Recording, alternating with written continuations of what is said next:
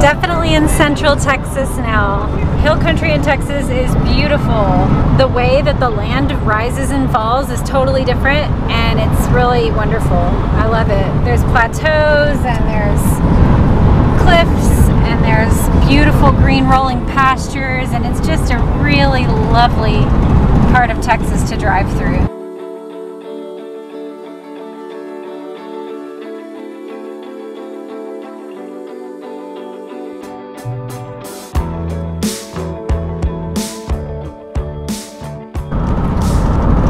I must be a news junkie because every time I've come to a stop sign, because I'm going through a lot of little towns, every time I come to a stop sign, I actually had to adjust my directions a few times, so I had to fiddle with my phone, and whenever I did, it was like a magnet. Like I just wanted to go check CNN or I wanted to check Twitter.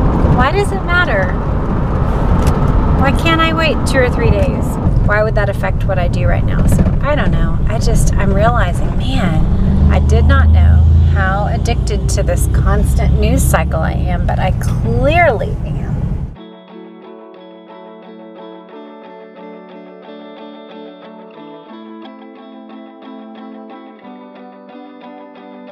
I'm out in central Texas right now, and it is clearly Trump country. I have seen not one Biden sign, and I have seen a ton of huge Trump signs, and I just passed a Trump store.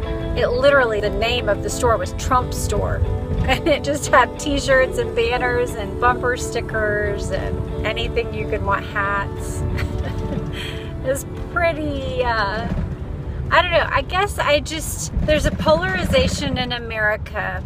I don't know if you've heard the old story about the reporter who literally was in shock that Nixon had won and remarked to a friend, "Nixon won? How could Nixon win? I don't know anyone that voted for him." That person lived in such a bubble that they literally didn't know anyone who believed differently from them.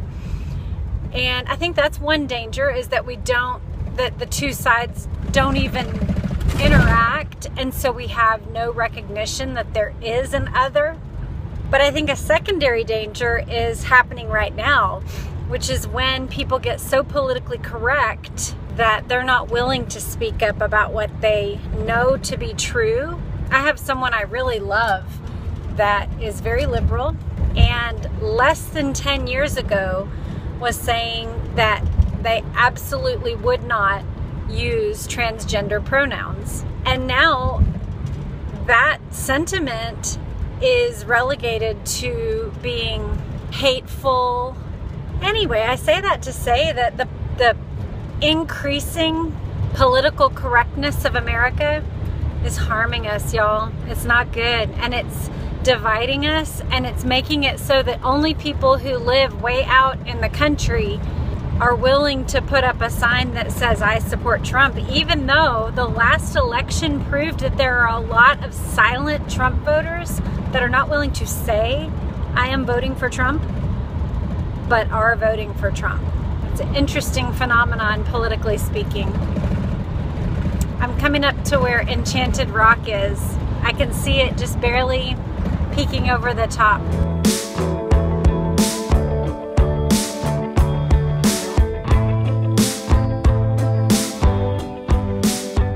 I've passed so much roadkill and seen so many vultures, and I was just thinking about the way that rural life confronts you with death in the way that city life just often doesn't do. There's a reality and grit to life out in the country with animals, that things die, and there are predators and there are prey, and there's tragedy, and there's all of that. The cost of life. I'm not sure that shows up in city life. God has made more things than our minds can fathom, and we get so wrapped up in our own world and our news cycle. I do. And our fears and our personal concerns, and I'm not saying those things aren't important, but it is really helpful to get some breathing room up a little higher and away from my perspective.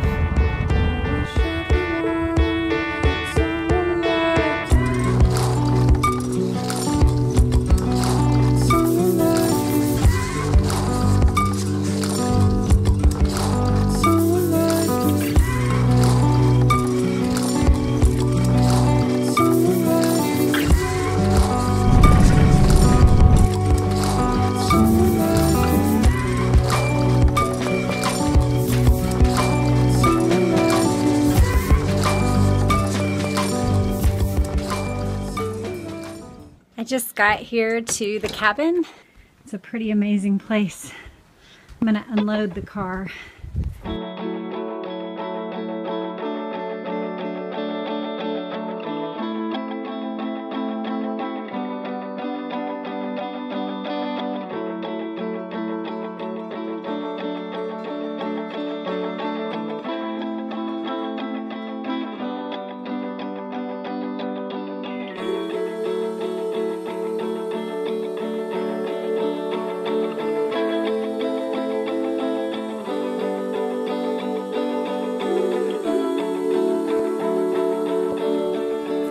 I can't express how thankful I am to the Lord for providing this time and space and place for me to get away and do this.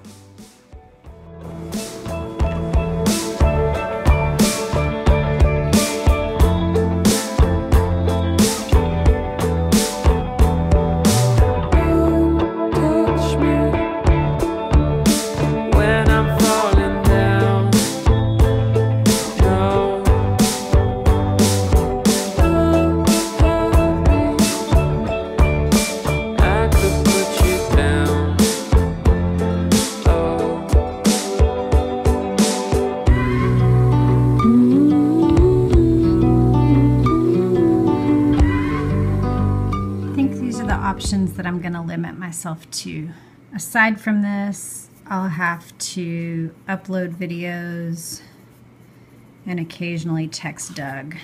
So that's the plan. And I'm going to start now by, I think I'm just going to jump in to, I think Revelation chapter 1. This is a revelation from Jesus Christ, which God gave him so that he might show his servants what must very soon take place.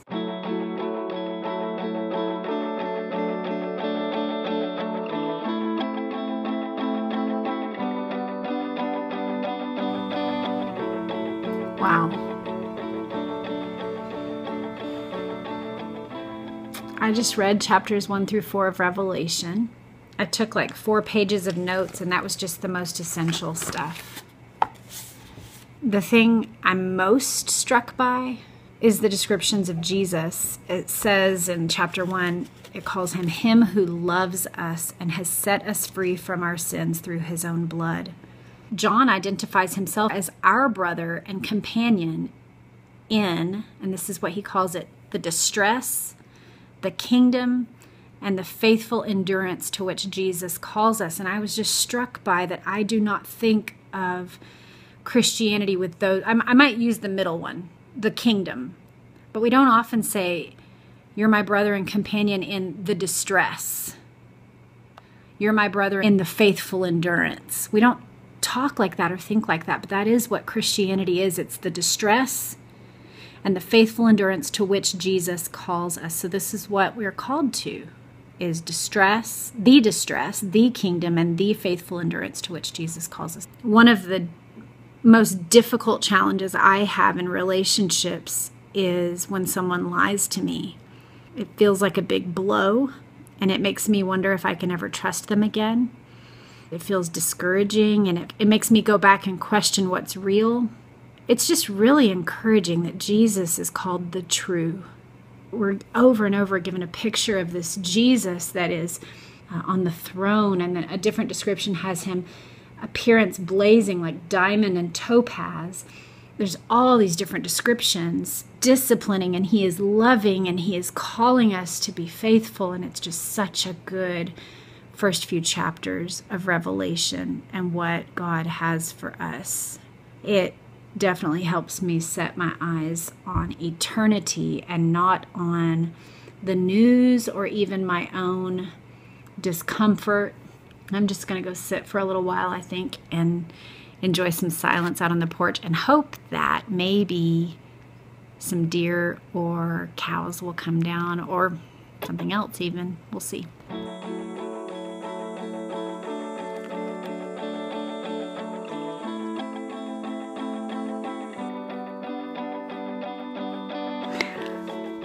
I think I count like 40 or 50 frogs just that I can see with my eyes right here. They're all about this big. And they're just dotting the whole shoreline.